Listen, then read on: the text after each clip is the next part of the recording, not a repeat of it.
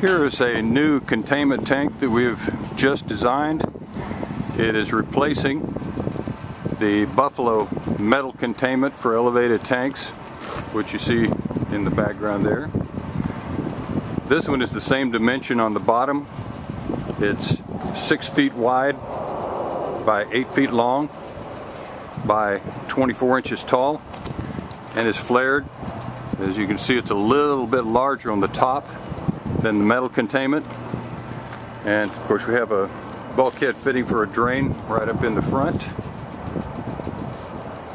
that comes out to a plug on the outside of the tank.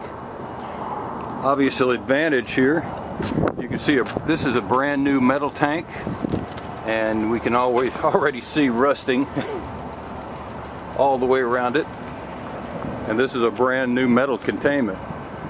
Another advantage is our new poly one. It's only 150 pounds. One man can handle it easily. In addition, they stack. Here's a stack of 15.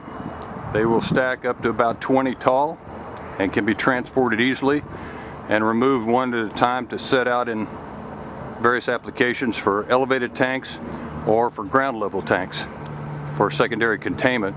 Another advantage is the fact that the metal one, in addition to maintenance, painting, rusting, and so forth, is going to last only about half the life or less of the new poly ones.